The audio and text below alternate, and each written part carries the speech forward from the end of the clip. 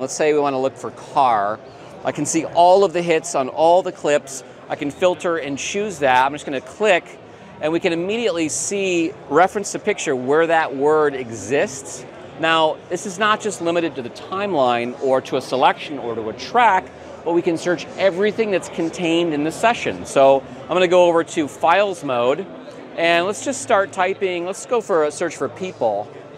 And now I can turn the preview on, and essentially in the audition path, I can have it immediately start listening to all of the hits, all the alternates of that particular word, in this case, people.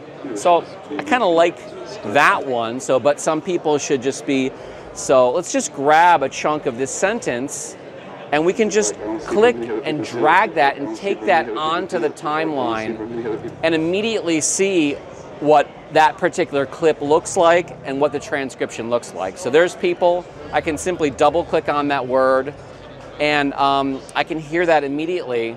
I don't see very many other people do it. So now I'm working with the actual audio clip that I dragged out of that alternate based on the search was for people. If we open up the transcription window one more time, we can look at all the attributes, all the properties.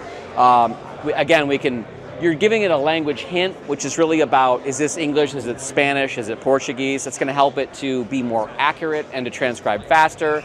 We also have options for whether it's field recorder, whether it's a surround, whether it's a polyfile, as well as the pauses in between those pieces. So really cool, really powerful. You guys are going to dig it. Thanks very much.